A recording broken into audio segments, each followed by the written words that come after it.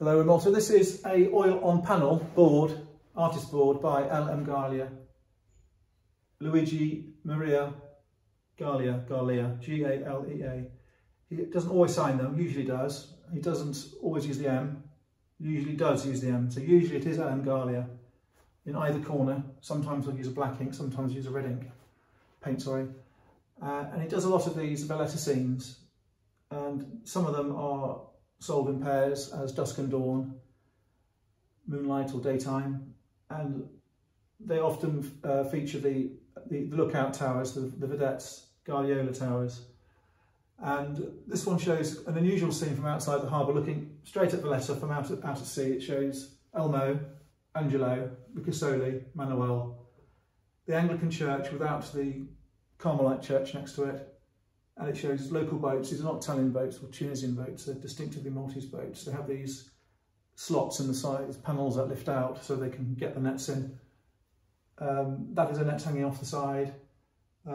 These boats are going out and coming in. They're fishing boats, and they're well crewed with lots of fishermen, probably more than there would be in real life, I imagine. The boats, the painting features seagulls, a characteristic sea, these lovely dusty grey pinks, which I was going on about, big sky. So it's quite a big one. It's not the biggest, but it's quite a big one. Of the ones I've seen for sale in Malta in the last few years, it's probably the biggest one I've seen, and in England as well. So we've had it framed in this antique style frame. It's not an antique frame, it's a new frame, but it's aimed at how sort of someone in Malta wants a clean item. And because it's such a nice one, we decided to spend some money on the frame, and we've put it in this double aspect mount, which some people will like, some people won't like. The idea is the buyer can be shown by me the rear of the panel.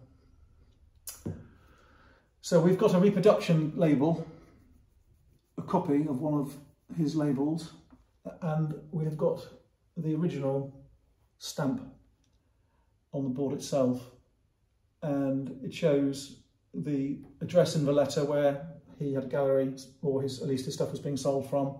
L.M. Galea, artist, Strada something Valletta. This label says L.M. Galea. I can't read it, my glasses aren't on, and this is stuck on this piece of glass so you can see the whole back of this lovely picture. Benefit being, if it's put in an ordinary mount, you lose some of the edge, and often with him you'll find his signatures are obscured, which is really unpleasant. And in fact, in England, because so many of these are in England, because the glass often shakes around, often the signature is scratched and incomplete. So it's a lovely old picture, it's a big one, unusual scene. It's an unrestored condition, but it's in quite good condition. It's in a new frame with a colourful mount, and it's for sale in Malta. The L.M. Galeas are always popular, and as I say, sometimes they come in pairs. More often not. More often than not, they don't come in pairs.